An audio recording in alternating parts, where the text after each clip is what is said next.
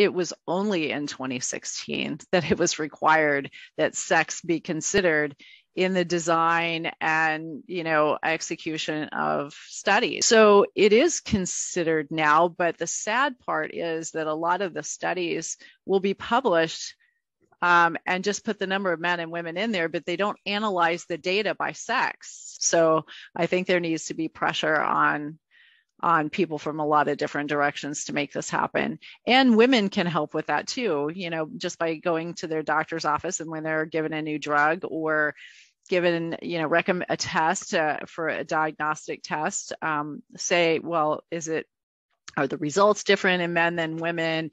Has this been studied in women? Do you know if there's a difference in my disease or my treatment according to sex? And I think we need to start asking those questions. And if people don't have answers, it will put pressure on the scientific community too.